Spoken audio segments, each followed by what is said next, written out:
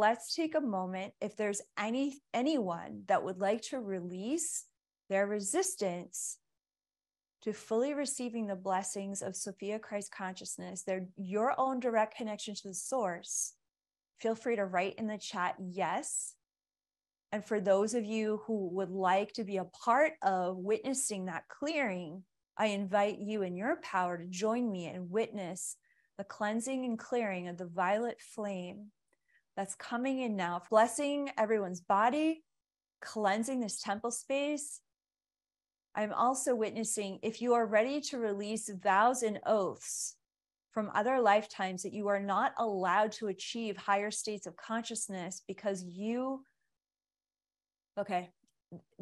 may have taken an oath or vow that you would not surpass your ancestors or your spiritual teachers or your religion, your religious beliefs.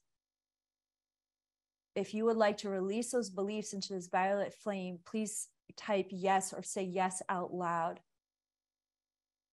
Oh, wow. Okay. There's a lot of people ready to lay it down. This is good. Okay. So I'm going to explain this one. So whatever we agreed to in previous lifetimes, if we didn't work it out by the end of that lifetime, we bring those beliefs into this lifetime. Also, because it's quantum reality, all of your lifetimes are actually happening simultaneously. So if you are currently a nun in a Buddhist or Catholic convent, and you've taken vows that you won't receive $1 to your name and that everything's going to come out of the sky from God, i.e. the church with lots of donors, because that whole coming out of nothing thing is a lie. Everything has to be paid for in reality. So what happens is if you left that lifetime still with that vow in place, you're coming into this lifetime with that vow still intact. So that's what we're clearing right now, that the truth of the matter is like everything comes from the source, including money, food, clothing, shelter, homes, cars, your children, like anything and everything that's considered pets, like anything that's abundance or brings joy or peace or sustenance to your life, your food, it's all coming from the source. The source has no opinion about its generosity. And so when we take vows in religion that we're going to withhold and contract ourselves for some religious doctrine or idea, we're actually harming ourselves. And I can feel the grief and the pain in people's bodies from taking those kind of vows. And I welcome you to forgive yourself now by saying out loud 3 times, I forgive myself. I forgive myself. I forgive myself. You can type that in the chat if you like.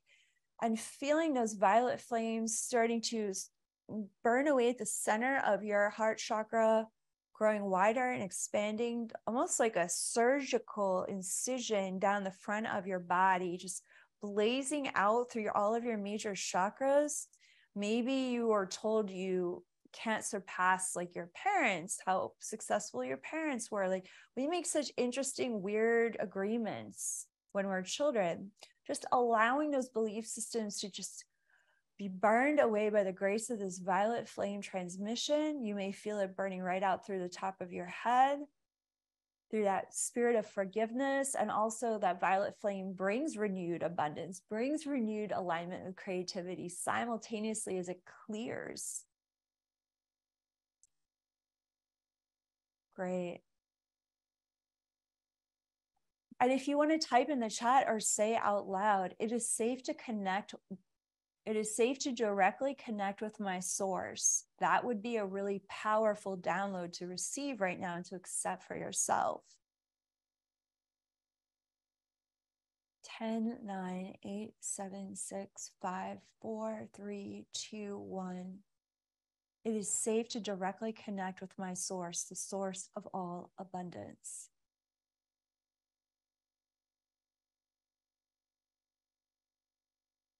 There are many religions on this planet that tell you you got to go through someone else. And that's just not what we're about here. We're all about our direct connection to the source. You came from the source, you're going back to the source.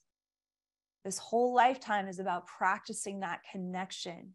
It is safe to directly connect with your own source. In fact, it's your job. It's your job. Every day, dialing in, going back home, in your heart, in your mind, knowing that's where all goodness comes from, where all of your blessings and all of your abundance comes from. It comes from the source. Good. I'm feeling a lot of integration right now. Yes. So when we elevate our consciousness, both individually and collectively, into the seventh plane, into this reunion, communion with our divine mother, with the source of all life, ironically, what happens is many people can feel unworthiness, shame, resistance, and physical symptoms because there's belief systems operating that you don't believe you're good enough to, or allowed to, directly commune with your source. We're not going through ascended masters to connect to the source. We're commanding our direct connection to be amplified, and that our ascended master guides are amplifying the space with us. We're saying, no, no, no, no, no. This is mine, already intact. And they're all like, yes, work it. Let's go. Resource the source. So